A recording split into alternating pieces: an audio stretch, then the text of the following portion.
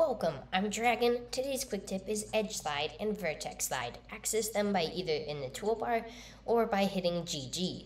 For Vertex Slide, if you can't find it, you can hold Edge Slide in the toolbar, then click Vertex Slide. These tools allow you to slide edges or vertexes along a mesh. E will match the shape of an edge, more useful in Edge Slide, and if you hit F with E already clicked, it will flip to match the other edges. This can also be toggled in the side menu as even and flipped. The factor in the side menu is how much it's being slid, also able to be seen actively using the tool in the top left-hand corner.